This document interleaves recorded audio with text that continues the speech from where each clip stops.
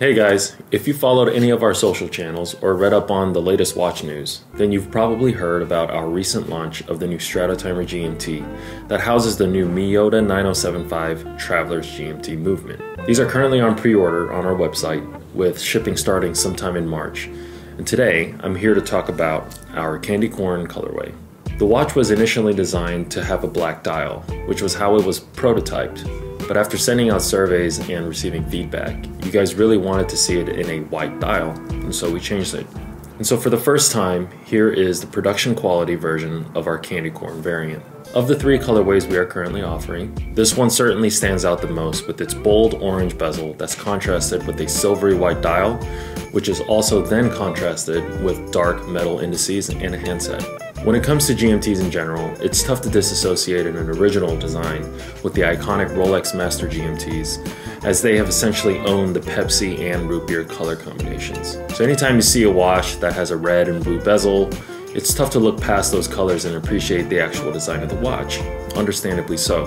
The reason why I love our candy corn color variant is precisely because it's unlike the Pepsi, and you're able to appreciate the design for what it truly is without ties to some popular colorway.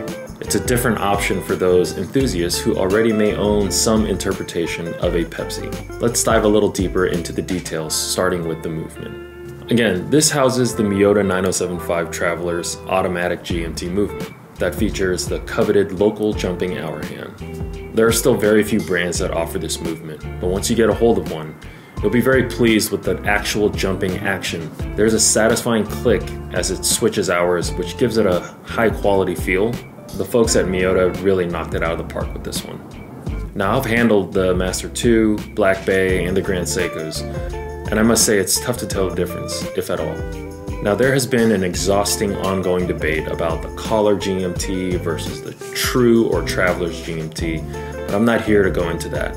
All I know from personal experience is that when you're actually traveling through different time zones, the jumping hour hand is very convenient and just fun. For those wondering about how to change the date on a Traveler's GMT, it's really simple.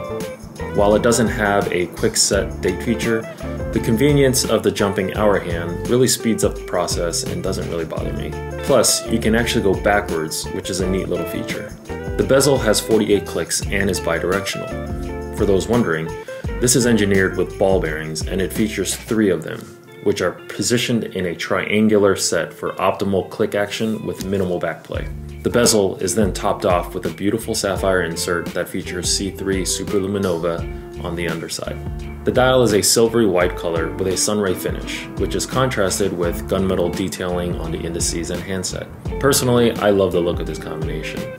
Between the finely brushed finishing on the indices with the polished chamfer and the contrasting color combo, it really creates some rich dimension on the dial and makes the entire watch very easy to read. The other great feature on the Strat-o-timer is the toolless micro-adjusting bracelet clasp. It features 9 points of adjustment, all while keeping a pretty slim profile from the side. Between the 7-row Jubilee style bracelet and the micro-adjusting clasp, you'll always find the perfect fit across all wrist sizes.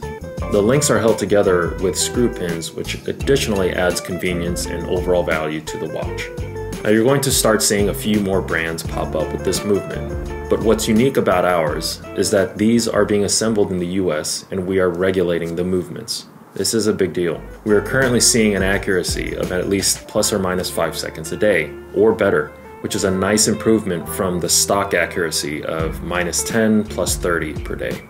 We at Jack Mason are working tirelessly to provide exceptional products, and what we have in store for 2023 are things that you will want to stay tuned for. If you'd like to know more about the Strat-o-timer, please make sure to watch our more in-depth review where I cover more about the design and features. Please feel free to comment below, like the video, and subscribe to our channel in order to stay up to date on all the new exciting things happening with the brand. Also, please follow us on Instagram and join our Facebook group where we frequently post exclusive content as well as surveys to make sure we stay connected with you. Thanks, y'all.